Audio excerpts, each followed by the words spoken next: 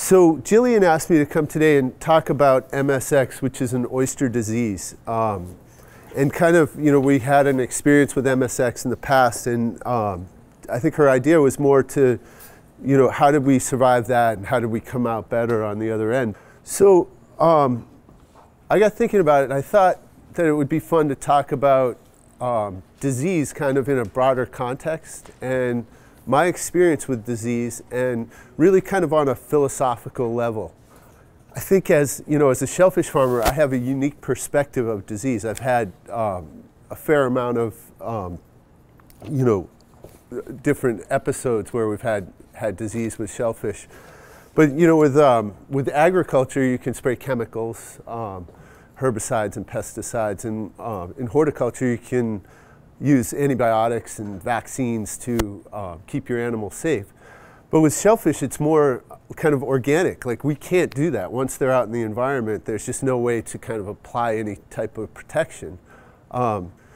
So that's been, that's kind of where my perspective on shellfish disease has originated from.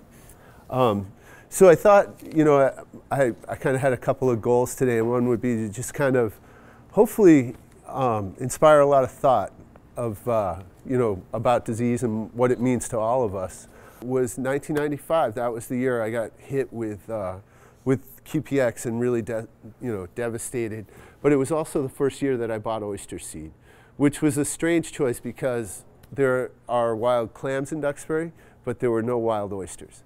So when I bought that first batch of little tiny oyster seed, I didn't even know if they would grow. I didn't know if I'd put them in the water in Duxbury Bay and they would all die, or I didn't know what to expect. The cool part was they grew a lot faster than clams. So I would check them like every few days and be like, oh my God, they're growing. I was told by Dick Krause, the guy from the hatchery, that there were two main oyster diseases that would wipe me out before I sold any oysters at all.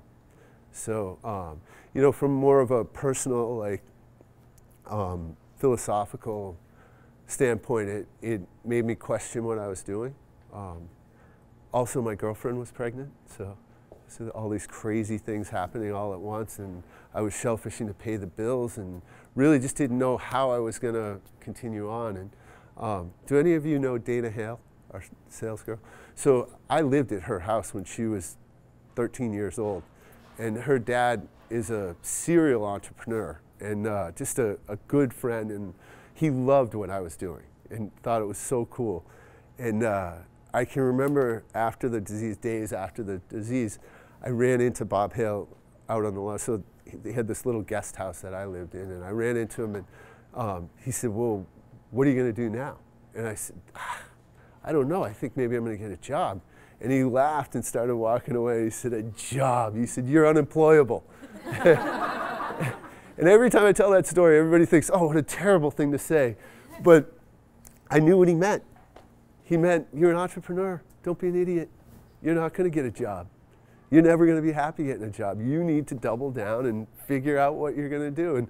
And that's what he would have done. He would have told you that he'd been through terrible, hard times in starting his business, and that he would have figured it out. And I think, as terrible as it sounds, it's one of the best compliments I've ever received. There's two main oyster diseases that were there years before QPX, which is quahogs. But what I'm trying to say is these diseases existed for a long time before I got into it. The first is MSX, which is the one that we were going to talk about today.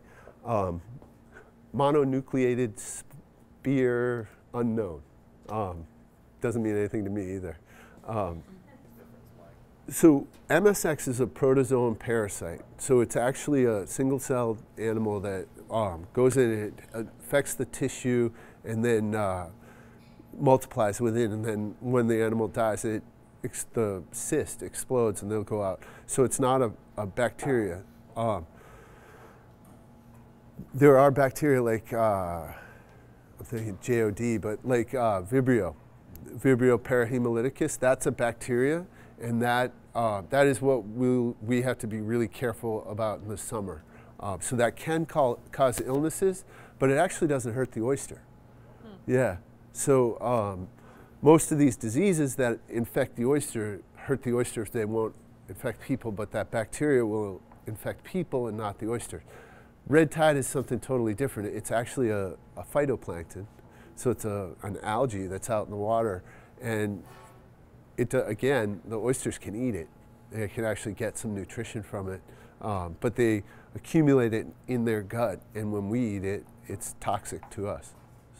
MSX hit the Chesapeake Bay in the 1950s, late 50s, and in the first 3 years, so in the Chesapeake, they say that when the first settlers showed up here, that there were so many oysters in the Chesapeake Bay that they could filter the whole volume of water in 3 days. So a staggering amount, that the water was crystal clear. You could see down 30 or 40 feet. Now you can't see into the water, and it takes 500 to 600 days for the oysters to filter the same volume of water. Probably why most of the early settlement took place down there was because there was this massive, easy source of protein. Anyway, that's another conversation. But in the late 50s, when MSX hit, it wiped out more than 90% of the oysters. So you can imagine it was just devastating. And it moved out from there and moved up and down the coast from the Chesapeake. In 1995, when my clams died, I was asking around about who to get information from. And ironically, excuse me, there was a marine biological lab in Duxbury that I didn't know what they did. Shellfish wasn't their thing, but there was this kind of famous shellfish pathologist that had an office there. And his name was Bob Hillman. So I went over and introduced myself and told him what happened. And he couldn't believe it. Of course, he was a little excited, but also being, you know, realizing that this was devastating to me. But he told me that he actually did the histology on those clams. He was the one that looked at those clams. He went back and looked at the slides and found out that there wasn't anything in those clams when they came to Duxbury. But I started talking about shellfish disease with Bob and got to know him, and I would stop in there. We became really good friends, and you know, I'd stop in a couple of times a year and just check in with him. One day he told me this story that, so Bob was in his 70s when I met him, and he said when he was a young grad student, I believe he was at the University of Maryland, that he worked on MSX when it first started. So as a grad student, it was expanding out of the Chesapeake Bay. So they knew where it was and where it wasn't. As a grad student, he had the boring job of taking oysters that came from a naive place, a control, and testing each one. So it's really monotonous. They had to slice it thin to do, make slides, to look at the slides to see if they could detect the pathogen at all. Well, he had 100 oysters that he was working on, and he knew they weren't infected, they weren't exposed. So he, as a grad student, went, you know, meticulously through each one. He got through something like 92 of these oysters. And then he had to go home for Christmas break. So he threw the 92 oysters or the 8 oysters in the refrigerator, went home for 2 or 3 weeks for a break. He said he came back excited as a young grad student. He thought, looking for something to do, he thought, well, I'll just finish up these 8 oysters. All 8 highly infected. It's completely improbable. There's no way. I mean, mathematically, there's no way that he looked at 92 and there was no disease, and in the last 8, they were highly infected. And I remember saying to him, what does it mean? And he said, I don't know. I've worked on this my whole life. And he said he believed that was true of disease in general, that we know so little about it. But you know, he had some theories that maybe these pathogens have life cycles that we don't know about, that they go into something else, or they look benign when you look at them, but for some reason they can turn on and all of a sudden become virulent. Why it happened in that fridge, I don't know, but I wonder if the same thing happened at the same time in the area that they came from. So MSX hit, again, a protozoan parasite. Something, you know, it's ubiquitous, so meaning that it exists everywhere where there's an established population of oysters. That for some reason that year the water stayed really, really warm, and the oysters got a little stressed, and the MSX took over. And once it started causing mortalities, it's got to run its course before it stops. So Shore was in Chris Sherman's position when we had MSX. So he was running the wholesale company in Island Creek. And we went back to the office. We had probably 10 people at the time and 3 or 4 trucks. And we had a decision to make because we were buying probably 3 or 4, maybe even 5 million oysters out of Duxbury, but that's all we were doing. You know, we had a decision to make because 80% of those oysters or 90% of those oysters were going to go away. So we talked a lot about what to do, and we thought about laying everybody off and, you know, getting rid of all the trucks and trying to survive this time. We knew eventually we, you know, it would cycle out and we'd be able to grow oysters again for a time. But the other option was that we would actually hire a couple new people, hire salespeople, and go out and buy oysters from other oyster farmers outside of Duxbury.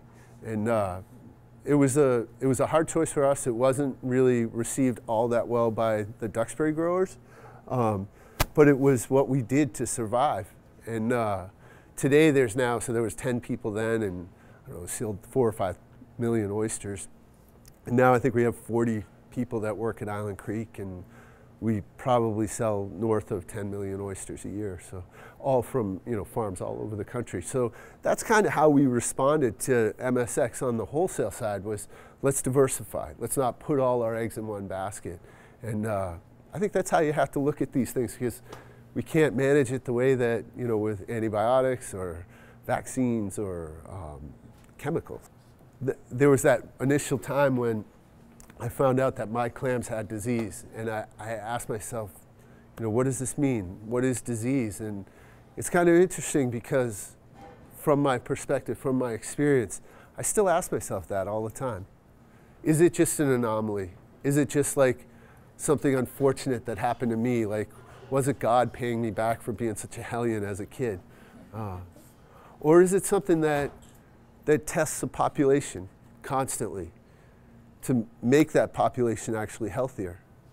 You know, that the animals that we lose, the oysters that we lose, or any animals in the wild, like, is it just nature's way of saying, let's keep that stock really healthy, just to the best of, or the healthiest, the most adept? And I hope that, you know, my talk inspires you guys to think about this stuff too.